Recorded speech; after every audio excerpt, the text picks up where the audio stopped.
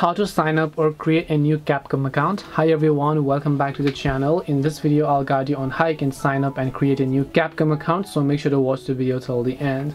Now to create a Capcom account, just open up your Safari browser and then just type in Capcom ID. It could be Google, it could be Safari, anything.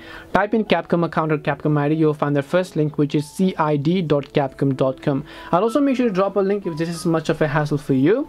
Then once you've done this, what you want to do is you'll basically find the login option from the very top right. So let me come back, and then you'll find the login button here. Just make sure to tap the login option here in this case.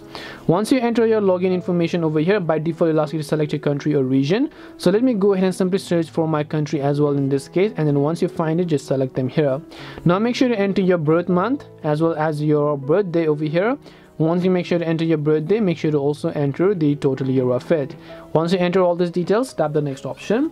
The next step will require you to simply enter your email address and your password that you would like to use. So basically, here you have login, here you have sign up, and to create a new account we are just going to go to sign up. Enter the email address that you want to use in this case. So let me also go ahead and then enter the email address details here. Once you enter the email address and the password that you want to use, make sure that you have access to this email address, because basically what it does is that it is actually going to send a reset link to this specific email address. So you want to make sure you have access to it. Hit the done button here and then just select this option called provisional registration.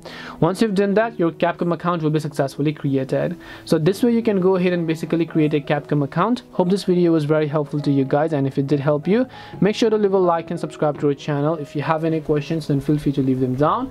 Thank you for watching till the end of this tutorial, and see you soon in the next video.